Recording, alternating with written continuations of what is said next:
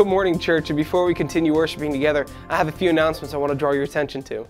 The first is there's a service opportunity coming up. We'll be taking a day trip to MCC in Ephrata, PA on the 16th.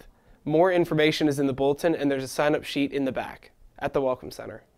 I also have another announcement for the Moms Group, which is starting up. It will be starting on October 10th, and they'll be meeting every second Tuesday in the Family Life Center. Now, there are some other announcements, so please pay attention to the following videos.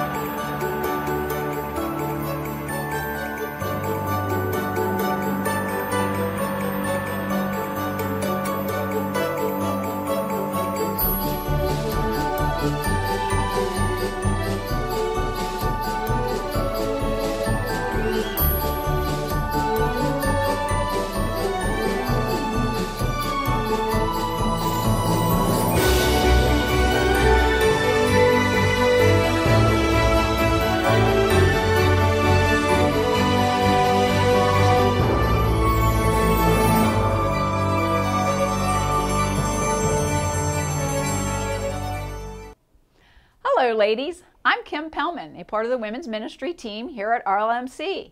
I want to invite you to our Ladies' Day retreat on Saturday, November 4th from 8:30 to 3:30 p.m. in the Family Life Center of RLMC, featuring Friends of the Heart with Kim and Janine. What every girl needs: refuge, redemption, restoration, and a few good recipes based on the book of Ruth. Lunch will be provided. The cost is just $10 for the day, collected at the door. Sign-up sheets are in the back, along with postcards with all the info on. You can also call the church office to sign up as well. Please come join us for a day of fun, fellowship, and praising God together. And please, feel free to bring a friend.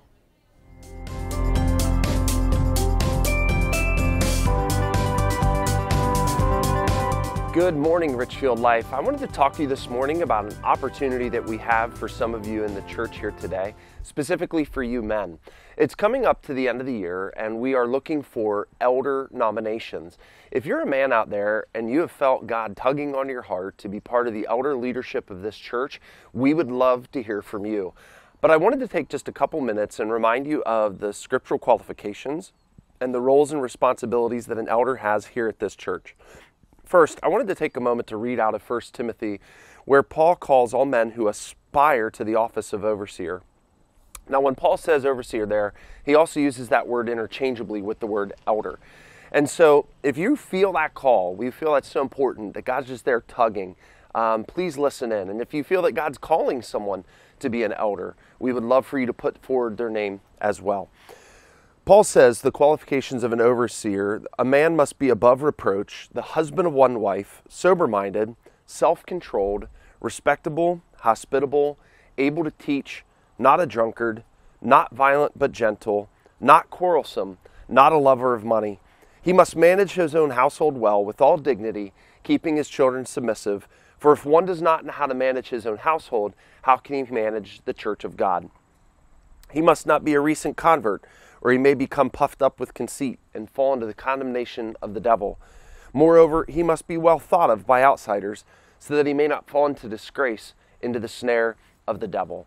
And some of the roles that we have here at the church as elders is to exercise personal holiness. Elders will oversee, lead, shepherd, and care for the spiritual condition of the church as set forward in Scripture. There's other responsibilities that we have, things like shepherding the flock, as the elders are taught in Acts chapter 20, verse 35. To shepherd the flock is to care for, nurture, build relationships with, to care deeply about God's people, and to feed them with the Word of God and prayer. Also leading through example, being a positive example and showing Christ-likeness in our lives. But also, that doesn't mean being perfect, because that's not what we are. It means failing well. That's another way to lead by example. That when we fail, own it, call on the grace of God, and testify to it. We are men that we want to make it clear that we don't hold these offices because we're perfect. We're only here because of the grace and the blood of Jesus Christ. Also teaching and exhorting. Now some may say, Aaron, I may not get up and do what you do. That's not what teaching and exhorting always is. Teaching and exhorting can happen in small group settings, personalized settings, breakfasts, men's get-togethers. There's many different styles of teaching, and we need a variety of teaching styles. Refuting those who contradict the faith and being willing to speak up for the grace of God. Managing the church of God and praying for the sick. And those are some other responsibilities that you may have. We also have an elders meeting once a month, and that's a place where we get to spend time in prayer together, seek God's will for the church, and look at how we can better shepherd God's people to have them love God more and more every day of their lives.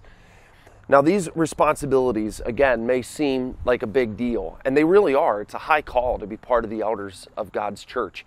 But again, I want to remind you that this calling is not anything that any man has done to earn.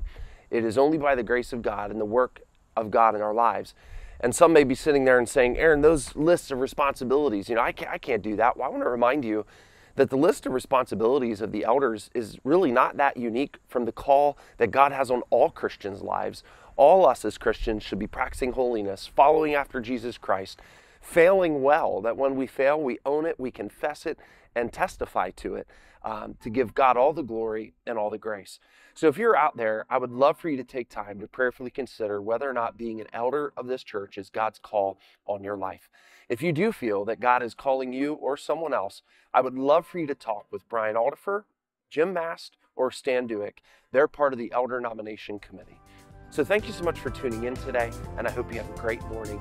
God bless.